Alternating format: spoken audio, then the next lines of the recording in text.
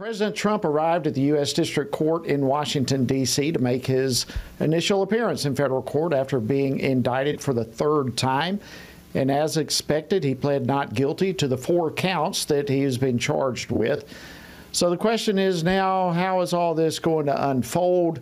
What does this mean? How did we even get to this point? And here to do some unpacking of all of this for us is Mike Davis. He's the founder of the Article 3 Project, who spent nearly 10 years as a civil litigator in Denver, and he also served in all 3 branches of our federal government. Mike, welcome back to the program. Good to see you. Thank you for having me back on. Well, it's always an honor. So let's just get started with a little background, specifically regarding Jack Smith. What do we know about this special counsel? Jack Smith is the political hitman who Democrats sent in to take out Republican presidential contenders, like Jack Smith did before 2016 with former Virginia Governor Bob McDonnell, a likely presidential or vice presidential candidate. Jack Smith was the head of Obama's public integrity section at the Justice Department at the time, and he brought these bogus corruption charges against then Governor McDonnell. He won a conviction and took him out of the presidential and vice presidential race before 2016. The Supreme Court ultimately reversed Jack Smith 8-0. It would have been 9-0, but Justice Scalia passed away. It is very hard to have a criminal conviction overturned by the Supreme Court. It is nearly impossible for that to happen unanimously. But Jack Smith, the Democrats' Scud missile launched to take out President Trump, managed to do this with Governor Bob McDonnell before 2016. And the Democrats, Biden, Garland, and Jack Smith are running the same play again for President Trump in 2024. They're trying to indict President Trump for various non-crime of Alvin Bragg, indicting Trump for the non-crime of a businessman settling a nuisance claim, the first indictment of a former president in U.S. history. Jack Smith waited 29 months after President Trump left office to indict President Trump for the non-crime of a former president having his presidential records, which is allowed by the Presidential Records Act. Now Jack Smith, all of these with Merrick Garland and Joe Biden's greenlighting, has indicted President Trump, again, this time for the non-crime of a presidential candidate objecting to a presidential election, which is allowed by the Electoral Count Act of 1887, and twisting arms politically is allowed by the First Amendment. This is Democrat lawfare against President Trump because Democrats fear they cannot beat Trump on November 7th, 2024. Wow. Well, what a historical background right there that you've laid out for us. You know, it's so many things come to my mind while you're talking about this, Mike. I think of how in the world do people like Jack Smith, how do they get in the positions where they're in? And how do we reverse all this as a nation? We'll get to that in a little bit. But right now, what does this mean for our justice system in America? Where is all of this going, do you think?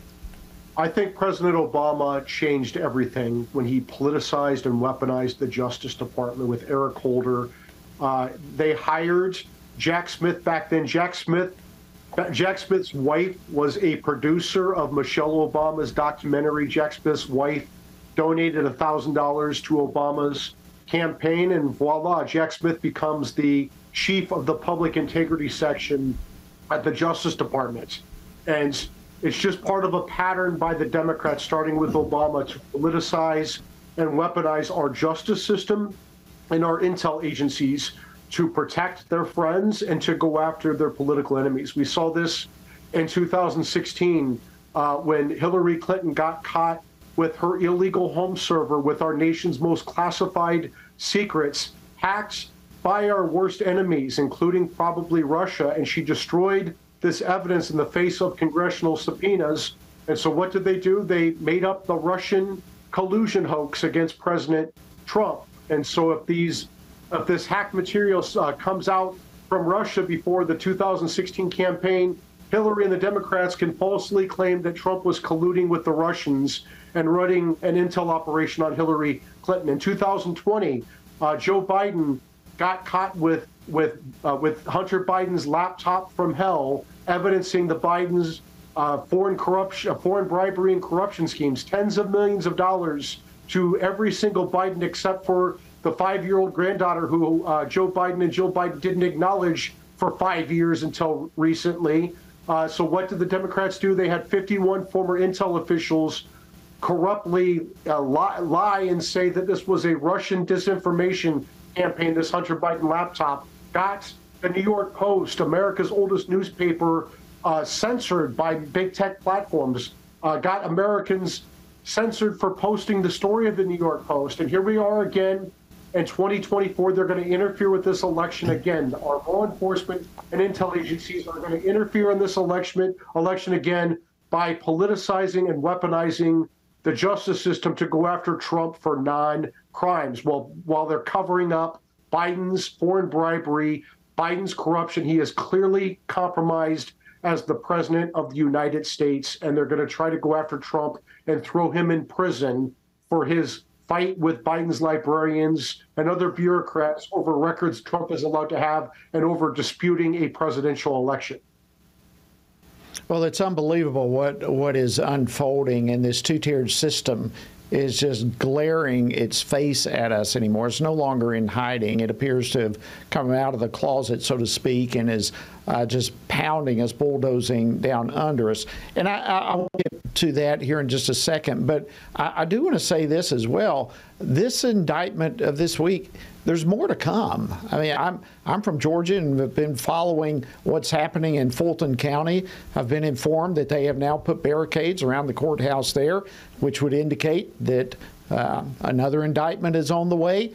And, they want to protect the courthouse from all these rioting conservatives or whatever. It's all theater, but nonetheless, that's happening. So there's more to come, right? Where does all this end for President Trump? Well, that's the issue. We have Jack Smith will bring another superseding indictment at some point and name the 6 alleged co-conspirators, maybe bring a seditious conspiracy claim against Trump to try to knock him out under Section 3 of the 14th Amendment to the Constitution, a novel and bogus legal theory, but that's what the Democrats will try. You have, like you said, Fulton County DA Fani Willis bringing her January 6 claims. We have Tish James, the New York Attorney General, bringing civil fraud claims against Trump for the non-fraud of borrowing money from sophisticated banks and paying these banks back with interest, and somehow that's fraud. This is lawfare by Democrats, and you ask how this ends. This will end with the Supreme Court at some point,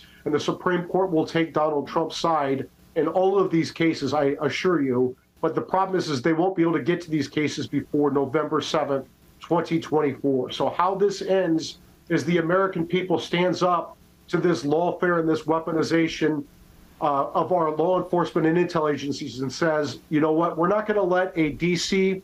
prosecutor and a D.C. judge and a 95% Democrat D.C. jury, 99% Trump deranged D.C. jury pick our next president. We, the people, get to pick our president. And that's how the American people can take the most forceful stand against this. All right, so let's go down this a little bit further. Our average viewer, listener right now is kind of wondering, okay, I can vote, but what else can I do here? I mean, what really are your expectations as to what's going to happen? You've alluded to it, but just hit on what are the expectations and what are your hopes that what's going to happen? What are your expectations? And what can people do right now to engage in whatever way that they can? So I would say this, there is no chance that President Trump is going to get a fair trial in Washington, D.C. You have this Garland special counsel, Jack Smith, who has a track record of being a partisan hack, a lawless partisan hack. You have this Obama judge, Tanya Chutkan, in D.C., who is a leftist. She was a former public defender, but apparently she only cares about people in D.C. who carjack, rob places, and murder people, because she has shown with January 6th that she is the most harsh. She is one of the most harsh judges of them all for the January 6 protesters, and you're going to have a D.C. jury that's 95% Democrat and 99% Trump deranged. And so there's no chance that Trump's going to get a fair trial in D.C. He will be found guilty. It's lawless. The judge will convict him. The D.C. Circuit will almost certainly affirm the conviction because Obama transformed the D.C. Circuit to all these left-wing radical judges. And so this is going to have to be resolved legally by the Supreme Court. There is no doubt in my mind that the Supreme Court will reverse this criminal conviction, all of these criminal convictions, because they're lawless.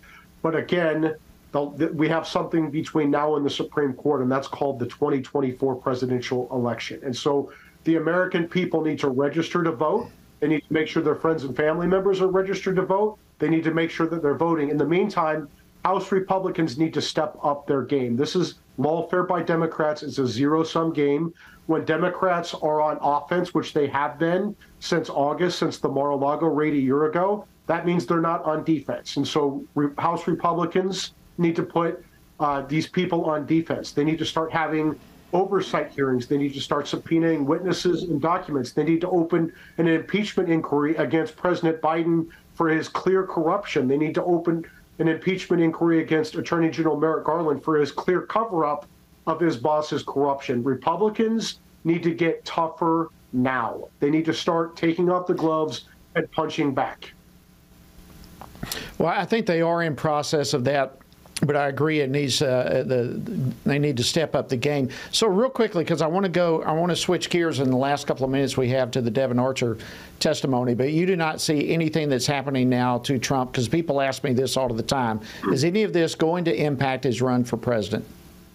I think it's going to put him back in the White House, because I think the Alvin Bragg indictment won Trump the nomination. I think the first Jack Smith indictment put him into contention strongly with Biden. I think the second Jack Smith indictment is going to help Trump win comfortably by like maybe 2 or 3 percentage points. And each indictment on top of that, I think the American people, if you look at the polling, they see this for what it is. This is political lawfare to take out President Trump, because Democrats fear that he'll beat President Biden or Governor Newsom on November 7th, 2024. Okay. All right. Well, let me switch gears if I can real quickly. Just 2 minutes, less than 2 minutes to go. The testimony of Devon Archer, former business partner of Hunter Biden. What's your take on that?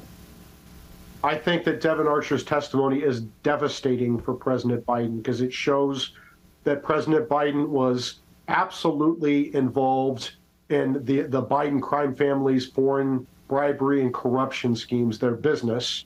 And President Biden lied about this repeatedly to the American people. This is impeachable conduct by Joe Biden, and House Republicans should move forward with impeachment. A lot of the American people are not hearing about this because the mainstream, meaning liberal media, is not reporting this. But an impeachment inquiry would force the mainstream media to report on Joe Biden's obvious corruption. This is so much bigger than Trump or Biden. You cannot have a president of the United States who is compromised by foreign bribes and other corruption. It leads to very bad things in this country. Joe Biden has taken tens of millions of dollars. Joe Biden and his family have taken tens of millions of dollars from Ukraine and China. Those are the 2 biggest trouble spots in the world right now, with Russia and Ukraine and China and Taiwan. And when you have a weak, compromised president, our enemies exploit it, like Russia is doing in Ukraine right now. Well, it sounds like you would disagree with the Democrats who are saying this whole testimony was a nothing burger. A nothing burger that then Vice President Joe Biden participated with 20 phone calls with his 50-year-old corrupt drug addict son's foreign business dealings, lied about it, went to meetings, went to dinners. There's evidence that the Bidens took $3.5 million from the Moscow oligarch, tens of millions of dollars from China, $10 million from Burisma, foreign bribe where Biden threatened to cut off $1 billion in U.S. aid. Mike, we're going to have to leave it there. Yeah. Thank you for having me. I can't thank you enough. Thank you for having me. Mike, great to have you.